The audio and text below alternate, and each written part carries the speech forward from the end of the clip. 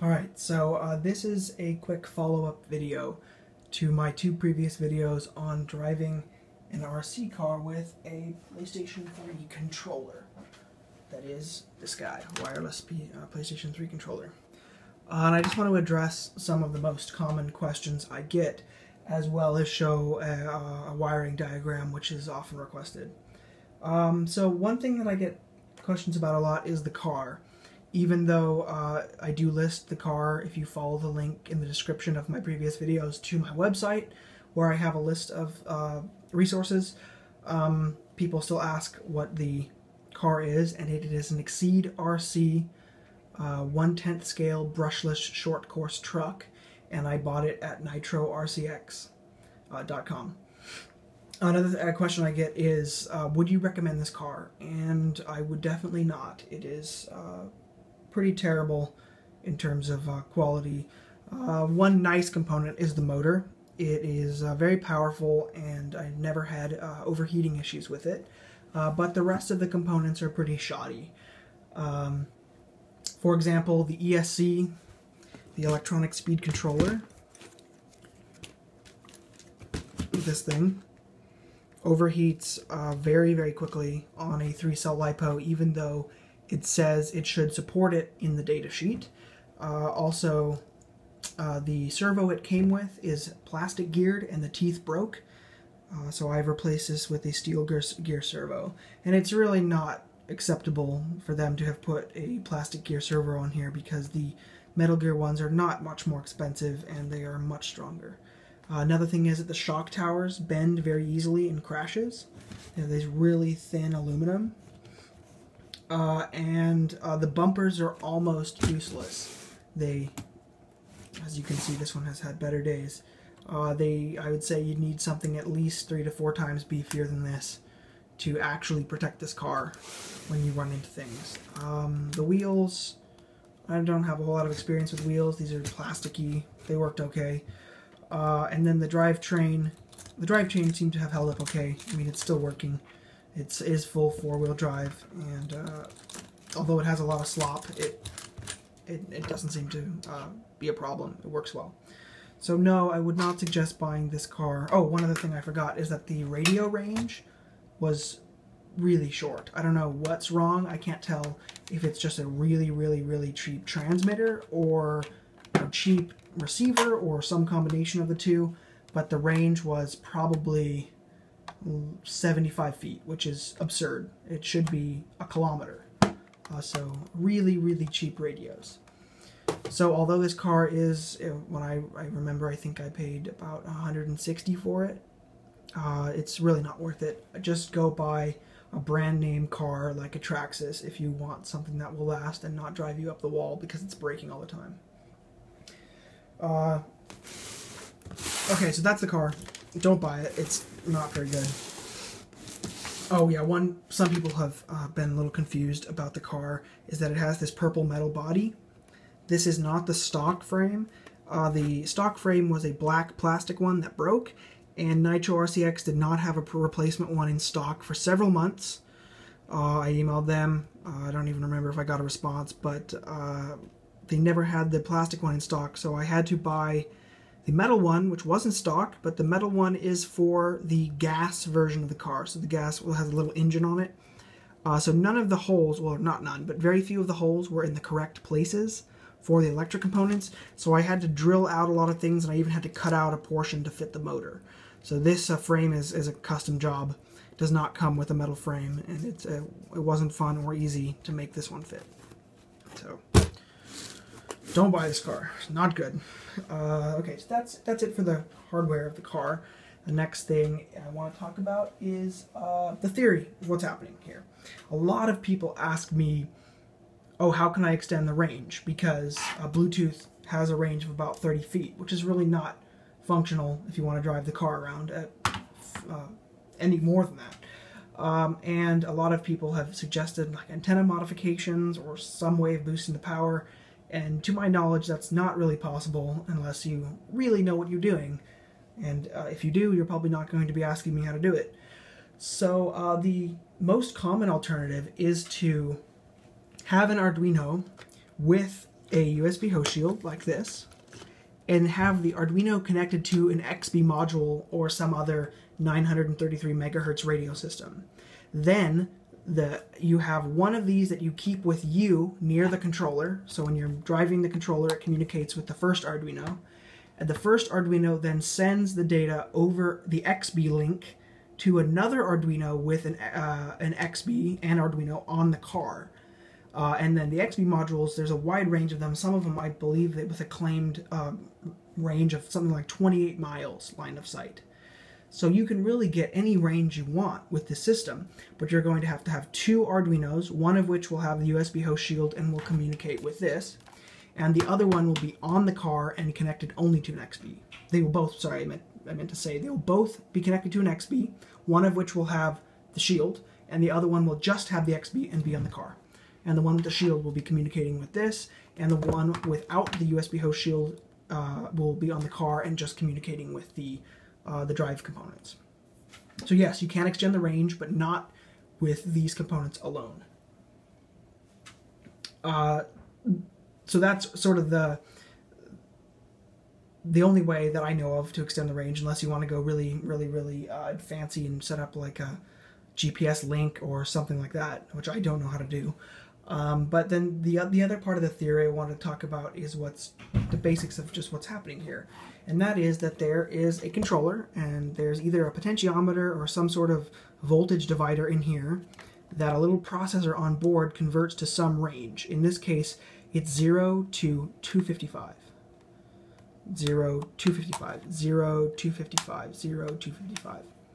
And same with all these. And then the buttons actually do have an analog range, but the library, you can extract just digital values from them. So all that's happening is that there is an analog, or rather a digital range of 0 to 255 that's being transmitted by this controller.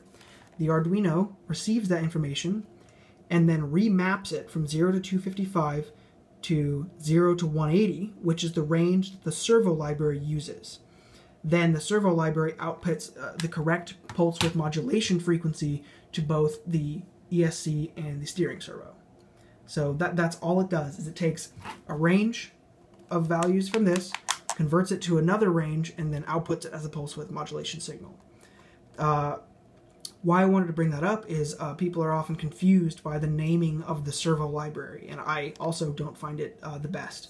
The servo library does work with servos, yes, but really all it's doing is outputting a pulse width modulation signal in the frequency that standard servos and ESCs respond to, or can decode. So really, I think they should have called it the pulse width modulation, or PWM library, because then it would be maybe a little more clear that you could use it with both servos and ESCs, or anything else that communicates over pulse width modulation using the standard frequency, which I believe I don't want to go into the details, but the pulses are from the pulse range is from 1,000 microseconds to 2,000 microseconds. So that's the range that all the hobby servos and motor controllers will respond to. If you're interested to know more, you can just look pulse width modulation up on Wikipedia. That's where I first read about it, and most of the information is there. So that's about it for the theory. I just want people to understand that the servo library is not just for servos, and all it's doing is outputting a pulse width modulation signal in the correct range. And that is why a certain instance of the servo class is used to control both the ESC and the steering servo. So let's see. Yes, the next thing I wanted to talk about was actually showing the setup of the system from sort of like scratch to start. It's already plugged in. I'll show a wiring diagram of that, and then exactly the steps that you go through having never used or plugged one of these in before, or your PS3 controller. So it doesn't matter if you have done this before. I'm just going to go through the steps that I go through that I found best for getting it to connect and work properly. But first, let's see. First thing I want to say, I'm only going to talk about this once because it's not that important. To power the Arduino, I opted to not try to tap the default, or the battery power directly to the Arduino. This is possible, but you're going to have to do some soldering, and also make sure you don't connect it the wrong way because you can blow up your Arduino. So rather, I opted for this example to make it as simple as possible to use a 9-volt battery to power the Arduino. Because everyone can find these. Not everyone knows how to solder. Then the other thing you're going to need is a 9-volt battery clip and a 2.1 millimeter center positive jack. I'm pretty sure you can buy these online because this is a very common component for Arduinos. But if not, you can get just the battery clip and wires from Radio Shack. And then you can buy this component. This is the center positive clip, which it will not focus on. 2.1 millimeter center positive DC jack. I found this at Fry's Electronics. You can find it online. And I did have to solder them together. So I don't know why it's not focusing.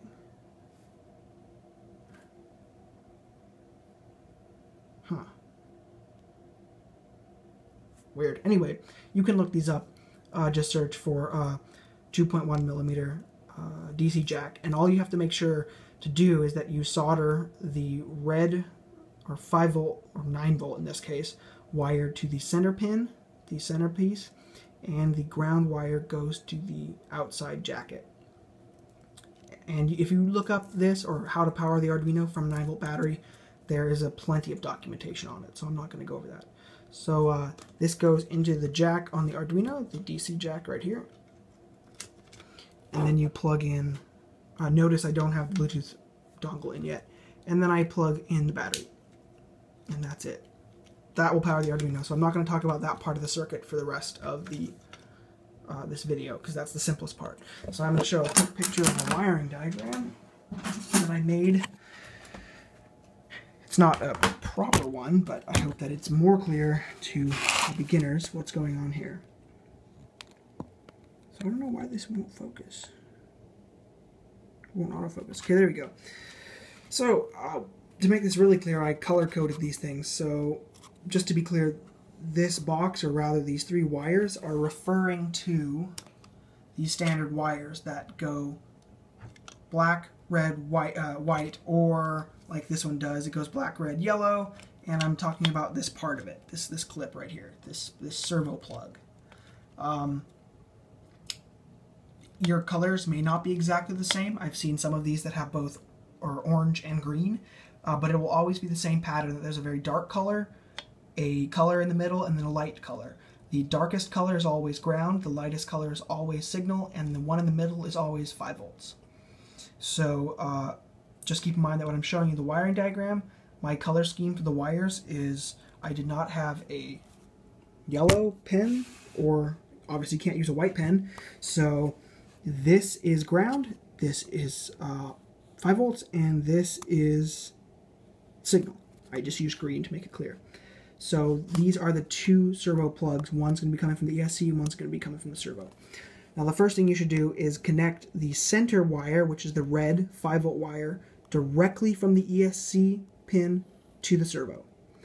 What this is doing is the ESC has a battery eliminator circuit in it, or also known as a BEC, that provides a clean 5-volt signal that powers the servo. We don't want this going to the Arduino, because the Arduino needs more than 5 volts to be powered. It has a voltage, it steps down the voltage from higher voltage, and if you give it 5, it may not work. Unless you know what you're doing. Like I said, I'm just trying to keep your Arduino safe by powering it just from the 9-volt battery.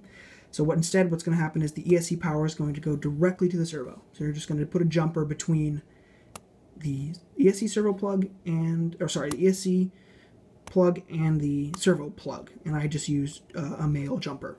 This in the middle, so red to red, or whatever the center color is on your connector. Then the ground from both of these plugs needs to go to the Arduino, or you could connect, all you need to make sure is that the ground from this, the ground from this, and the ground from the Arduino are all connected. And how I did that is there are conveniently, it got unplugged here, the Arduino has 2 ground pins. Let's get this to focus. Yes. Right here. Oops, can't get my pen in there. Right there. On your shield. So GND means ground. these two. Make sure to only get these two because this is a 5-volt supply and this is the VN. But plug the black wires or the darkest wires from your ESC and servo wires into the ground. G and D pins on the shield here, which are obviously, this is multiplexed directly to the Arduino, so ground. There are two ground sockets right there. And then the last thing is just to plug your ESC signal wire into digital output 3 and your servo signal wire into digital output 5. Now, depending on what you may have modified these numbers in the code, or if you find that your steering is driving the motor and the motor is driving the steering, then maybe these wires are backwards or the numbers are backwards. Either way, you can just swap the wires or go in the code and swap the numbers. Swapping wires would probably be easier. And that's literally it. That's the only wiring there is besides the 9-volt power supply to the Arduino. So that's it for everything up to actually demonstrating it. So now I'm going to put my camera back up on a stand. I'm going to go through all the steps I do to get this to connect, because it is difficult. Sometimes it really doesn't want to connect. Okay. So for this example, I'm going to plug in my computer as well. This is not necessary. This is just so you can see what happens on the terminal. And let me turn my computer on here.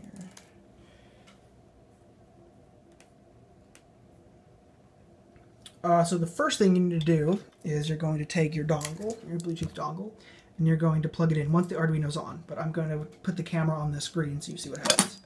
So this is the terminal. I should probably show where this comes from. In your Arduino IDE here, it's this button on the far right corner, right here. Focus. It won't focus. There we go. There we go. So the thing that says serial monitor. Click there, and it opens. And if nothing is plugged into the host shield, all you'll see is PS3 Bluetooth library started. This may also happen if it's not communicating with your dongle. Now, I need to be really clear here. I have enabled debugging in the library, which you should probably do to make sure you can see all the outputs that the library is running. So if there's an error or something like that, you're guaranteed to see it. And I have a video, the second video of my 2-part series on how to use the USB host shield, which I will have a link to. I explain exactly how to turn on debugging and several other interesting features. So you will want to do that just to make sure you get the same output I do to check that it's working. The next thing is, a really common mistake, is that in the code, you'll see that the baud rate is set to, let's see, what is this? 115,200. So 115,200. That is the baud rate that the Arduino is communicating over. You must have the same baud rate down here in the terminal mod, right here. You must set this at the same. If the baud rate here and the baud rate in your code are not the same, you will just get gibberish all over the screen. So like random characters and spaces and things like that. So if you're having that problem, it's most likely your baud rates are not the same. So other than that, this is booting up the host shield and Arduino without anything plugged into it. Now I'm going to plug the dongle in, and you will see the following. So I'm not entirely sure what comes up with debugging turned off, but if debugging is turned on, this is what you'll see. And this is the important part. This is the address of the Bluetooth dongle, and you need to set the address in the controller to that. And how you do that is once you've plugged the dongle in and you've seen this message, oops, bumped it. You can unplug the dongle and then plug in your PS3 controller with a standard with the USB cable. So the big one and the little one. As long as it fits in the controller, you're fine. So I'm going to now plug the controller in to the USB host shield, and you'll see what happens. Note that you have to have plugged in the Bluetooth dongle and then unplugged it before you do this, otherwise the code will not have this address. So there it is.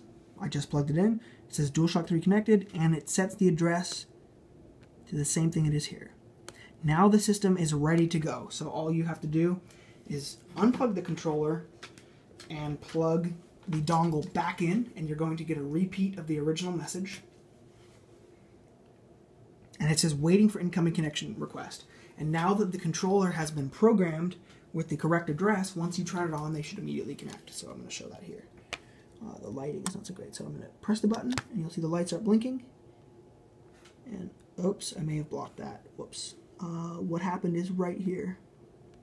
This is what the terminal spits out. So that's what you'll see. And then the light turns solid. Also, if you happen to be using the exact same dongle as me, it will be blinking. But I don't think that happens on all of them. If it's not happening, it may not be a problem as long as you see these messages. So now the system's ready to go. So I'm going to do a quick demonstration of what happens when it runs, though I think most people have probably already seen this. Back up here a bit. Focus. I need to find a battery. I have a LiPo lying around. I don't use these if you can avoid it on this car because it overheats. But here goes. So assuming everything's working, the light here is solid. I should be able to control steering.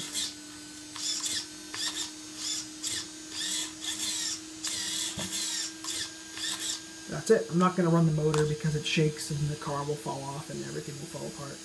But if I move this stick, the wheels will spin either forward or backwards, depending on which way I push it.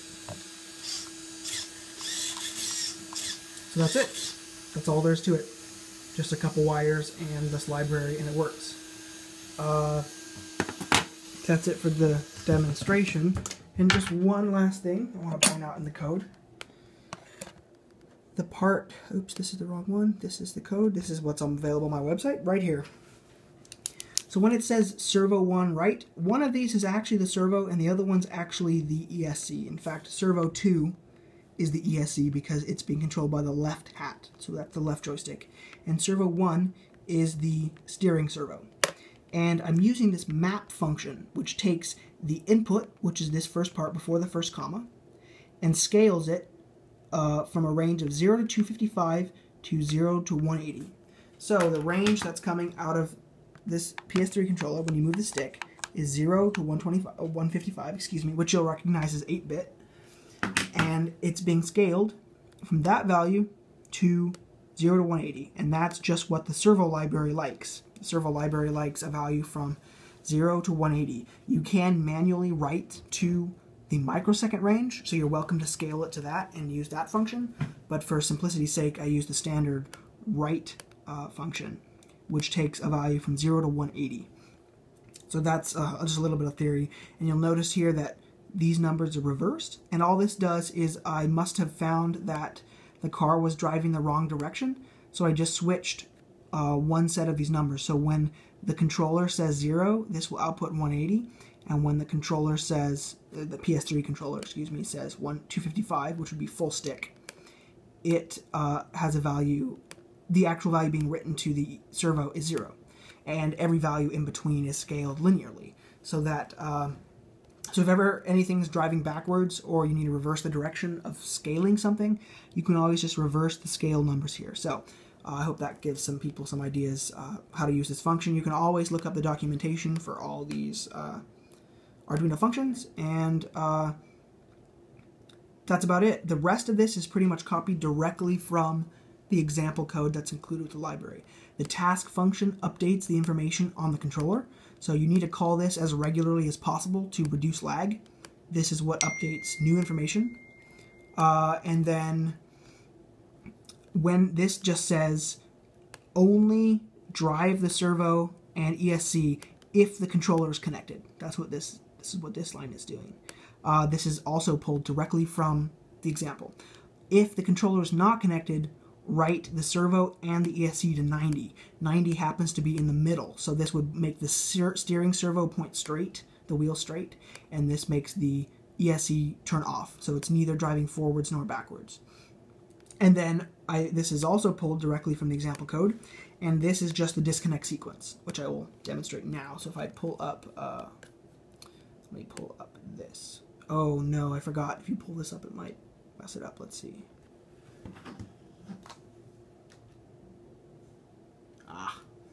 Yes, that's one thing I should have remembered. If you open this monitor while the PS3 controller is connected, it resets the system, and then you lose your connection. So this says I'm connected, but the dongle is not blinking, and nothing will be working. So that's unfortunate. All I was going to demonstrate was that this last little piece of code that is pulled from the example code, right? Where is it? Yeah, right here. All that does is when you press the yes button, it terminates the communication and turns off the controller. Otherwise, actually I can demonstrate that because it's ready, so you'll see the system will come back on. Good, so it's good. I will demonstrate that very quickly. Otherwise, you have to wait for the controller to time out to turn off because there's no way to manually turn it off. So I'm going to press the PS button right now, and there you go. You'll see the debug information here, and the controller gets turned off. You'll see there are no lights on it, and the dongle has stopped blinking, and that terminates the communication. And if you want to turn it back on, you just press the button, connects again, goes solid. You'll see the repeat of the information there, and it's all good to go. So that's it. If anyone has questions or comments, feel free to leave a comment in the video description or go to my website and see if there are more comments there or resources that can help you out. So I hope that helps out.